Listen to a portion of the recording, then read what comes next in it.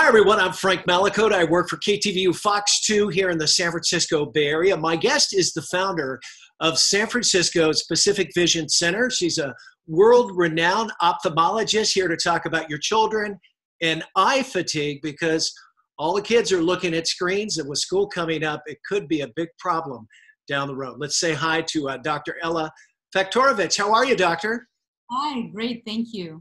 Good to have you with us. I know a recent study found that children are spending on average about 6 hours doing this, looking at their screens, and ultimately down the road, that's going to cause some issues, right?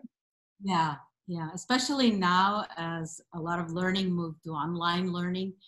There's been an increase in the number of hours that the kids spend on the computers, looking at their screens on different devices and tablets, and that has some possible effects on their short-term ability to comfortably look at screens and study and learn, but also, and very importantly, it can have some long-term consequences to their vision. Is a younger, say a first, second grader more susceptible than, say, a kid in high school, or is it kind of all across the board? Yeah, so the age range where the myopia can progress because of increased near work is between 6 and 12 years old. So it's younger kids and preteens, but it can definitely worsen in teenage years as well. So that is something that should be looked at as well in teens. Well, it's a good wake-up call for parents who are probably glued to their computers as well with work. Here we are going at it. How about some symptoms? What should parents look out for if maybe their kids are having some issues?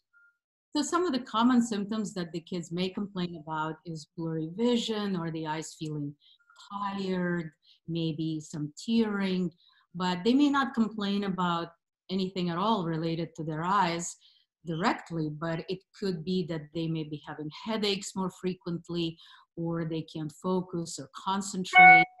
Parents should definitely look at the posture of the kids when they're looking at the screens, and the kids may also experience some neck or back pain, things like that. So not necessarily eye symptoms per se, but there could be a lot of others kind of vague, non-specific symptoms, and all of them I think should be taken seriously. What are the long-term consequences if you don't stop or at least limit your screen time? Yeah, so this is a very critical age that the kids are in, where the eyes are developing.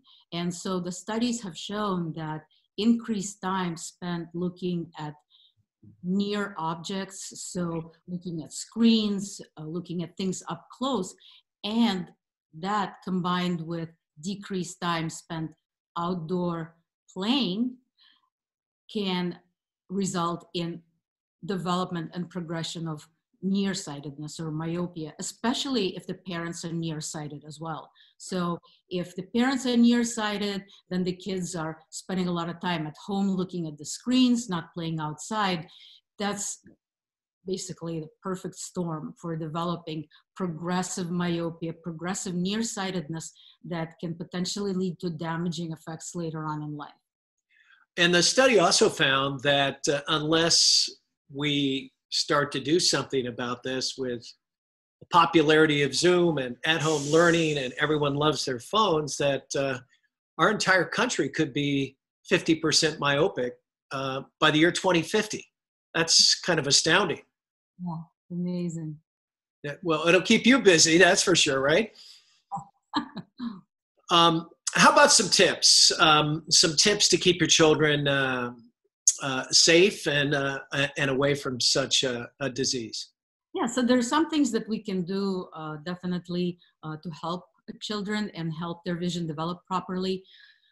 The studies have shown that outdoor activity, playing outside between 8 to 15 hours a week, has been associated with reduction in the risk of developing nearsightedness. So when I'm playing outdoors, that's not sitting on the bench looking at their phone, but actually playing and being a kid, yeah. And, doing the things that kids should be doing outside. So that's 8 to 15 hours a week. That has been helpful. Now, as the kids are learning at home, a couple of things that the parents can do to help their kids and reduce some of the symptoms of eye strain and reduce the progression of nearsightedness. One is the screens should be positioned at least, the distance should be from an elbow to the tip of the fingerprints, to the tip of the fingers. So the screen should be positioned further out, okay? So from the elbow to the tip of the fingers, that's where the screens should be, or if the kids are still reading books, you know, that's where the book should be. Then additionally, the desk where the child is learning, the best position for that desk is near the window so that there is direct daylight, sunlight coming into the room. And then there should be breaks periodically in the reading time. So every hour or so, the kids should look up, away from their screen, and look far into distance, looking outside the window. So a couple of things like that. Reading while laying down or looking at the screens while laying down should be discouraged because inadvertently the objects are brought closer to the eyes. So sitting up at a desk near the window, window open, every hour or so, kids instructed to look further away. How about if your son or daughter wears glasses already? They should have them on, right? Mm-hmm, absolutely. So it's very important for the child to be checked by an eye doctor so that the correct prescription can be determined. And then if the child's already nearsighted, needs to wear glasses, they need to wear those glasses. There is some misconception that wearing glasses less may help delay progression of the nearsightedness and sort of train the eyes. That is not the case. So the child needs to wear glasses, then they should be wearing those glasses. Are you worried that schools are, we're kind of in a brave new world, are not quite taking note of this just yet, especially the long-term effects, but they should take this into account that we got to tell you parents, if your kids are doing this, that you need to limit their screen time and whatnot. I think so. This is a huge problem, and I feel it's somewhat underreported. According to the World Health Organization, by the year 2050, we expect 50% of the world population to be nearsighted, and nearsightedness can have deleterious effects on vision. Later on, people can develop retinal detachment, glaucoma, retinal degeneration. It's a whole host of problems, and there's simple things that we can do to reduce the progression. There are interventions that doctor can do when the kids are younger to help them from developing the nearsightedness. And I'm very happy to be speaking with you about that because the attention really needs to be brought to this problem. The vision is very important. Boy, don't I know that for what I do. Have you noticed that you have seen maybe more younger people coming in because of this situation? Well, my practice is mainly centered on laser vision correction, and now I'm seeing the children of the parents who had laser vision correction, right. Because there is a risk of nearsightedness for children if parents had nearsightedness. So now their kids are coming in. So I'm seeing younger people as young as 18 years old coming in interested in laser vision correction. Younger and younger patients are coming in. Some are even younger than that. We of course tell them to wait until their vision is stable, but they're very interested. So if there is a way that we can intervene earlier, perhaps when the kids are even younger, then we can reduce the need for glasses and contact lenses that way and help them see better. I have a friend that wears, he calls them computer glasses. They filter out some of the blue light, which causes some of the strain. Have you heard of those? And are those, what do you think of those? Should they be used?